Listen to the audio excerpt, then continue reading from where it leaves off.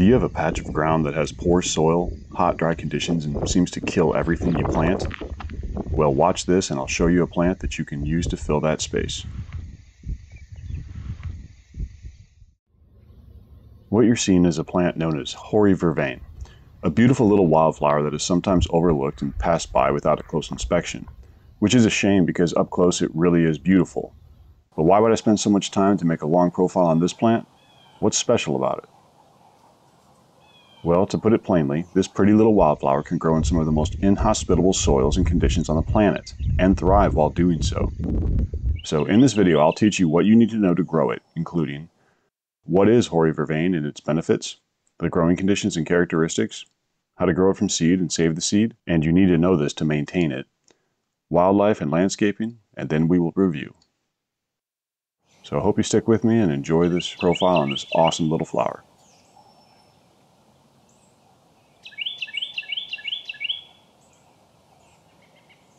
Okay, so what is Hoary Vervain? Well, Hoary Vervain is a herbaceous, short-lived perennial native to Central North America. Scientifically, it's known as Verbena stricta. It can grow 2 to 4 feet tall in full sun and well-draining soil. It really flourishes in hot, dry conditions. Blooming purple flowers for at least 6 weeks in the summer, it attracts numerous species of bee, butterfly, and moth.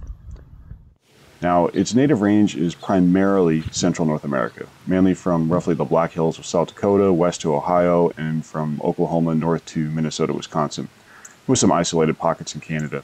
However, even though it isn't a commonly cultivated plant, it has become established in various states beyond its native range in the Northeast United States and even Arizona, Nevada, and Washington. Benefits. Beauty. Hoary Vervain is a beautiful flower. And generally you need a few plants to make a stunning display, but in the right conditions, a single specimen can be gorgeous, putting up a whole lot of stalks. This kind of flower with its narrow spikes can make for a colorful backdrop or a concentrated focal point when contrasted with dark mulch, for example. Long bloom time. This is one of the longest blooming flowers that I've ever grown. I've had blooms begin in early July and continue through mid-August. Basically, it forms these spikes and then it blooms from bottom to top in consecutive order as the flowers are pollinated.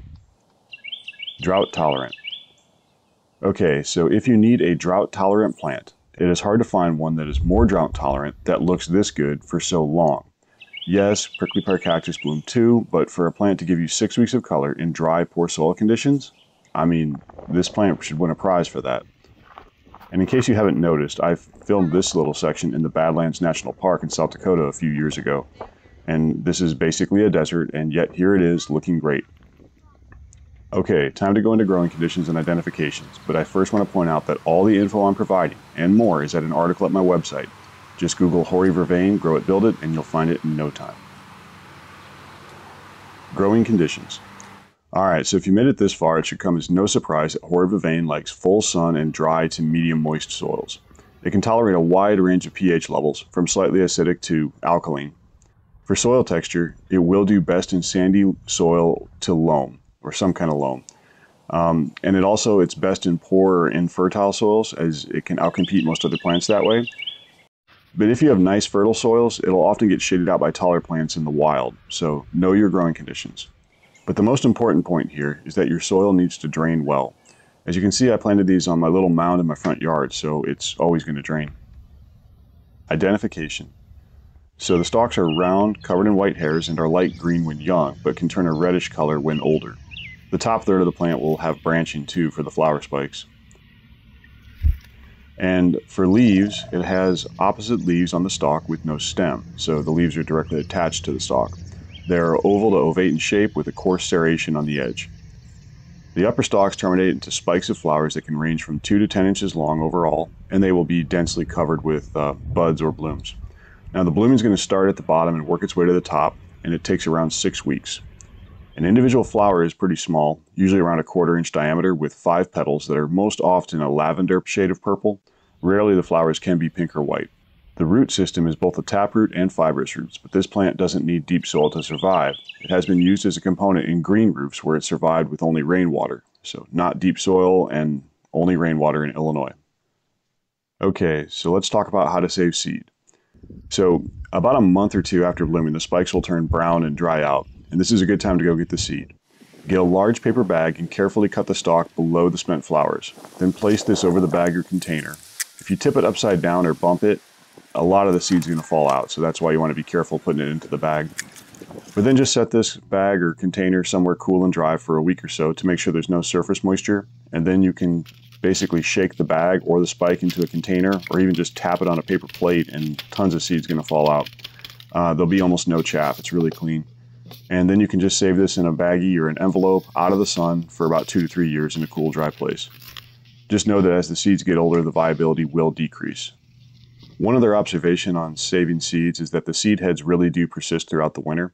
So as long as some animal or storm doesn't bump it around too much or knock it over, you can pretty much get seed whenever. Like these stalks right here, I went and clipped off in February when I decided I should winter sow some more. So I just went out to my plants, clipped off some stalks and brought them in and just tapped the stalks on the plate per plate and planted them directly. How to grow it from seed.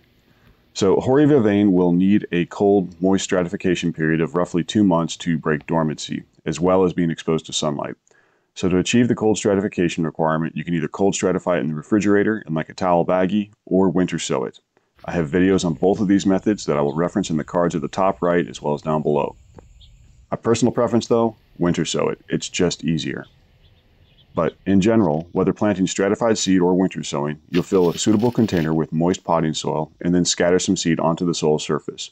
Press them firmly into it with your thumb or hand, ensuring that there's good contact, but don't bury them because they need sunlight to help break dormancy.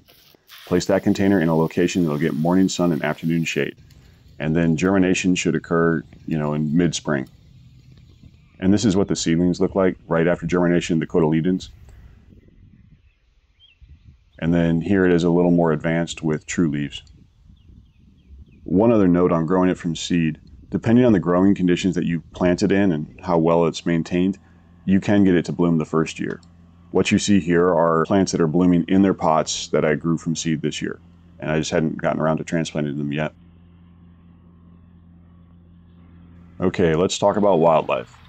When it comes to wildlife, numerous pollinators are attracted to this flower. It's an excellent nectar source, and over 120 species of pollinators have been documented visiting it. This would include various short and long-tongued bees, butterflies, moths, hummingbirds, and pollinating flies. Now, this is a native plant, and it should be noted that while most pollinators are there for nectar, there is at least one specialist bee that will visit for pollen only, known as Calliopesis nebrascanus. Also, Hoary Vervain is a host plant for at least 2 species of moth. And finally, birds will eat the seeds, mainly in the winter, and since the seed isn't rigidly held on the stalks, a decent amount of it's going to be found underneath the plant and they'll pick it up from the ground. Deer and rabbits. So for deer and rabbits, I've never seen any damage to my plants. When it comes to Verbena genus in general, their leaves have a strong aroma, and this is probably what protects them from being eaten. Landscaping. So Hoary Vervain is an easy plant to landscape with in the right growing conditions. It's the absolute perfect place for drought, dry, prone areas that drain. It could be a really good candidate for a hell strip too.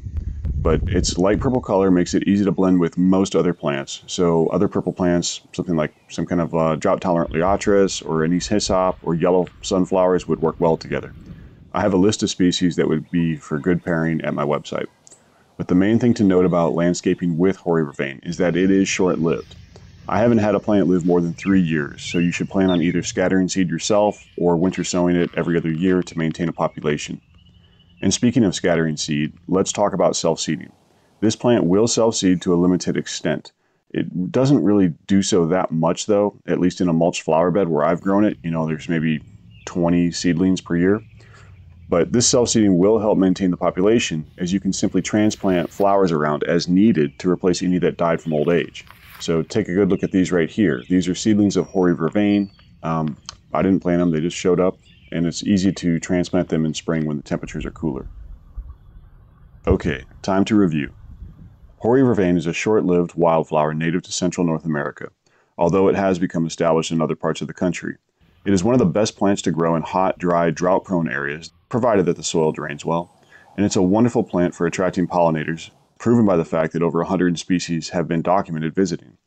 And it is a host plant for at least 2 moths. Easily grown from seed, it will bloom the first year depending on the growing conditions. but know that you will need to either rely on cell seeding or winter sow it periodically yourself to maintain a population due to its short life. But okay, that's all I've got for you. You got any questions, please ask in the comments and I'll do my best to answer them. You all have a good one.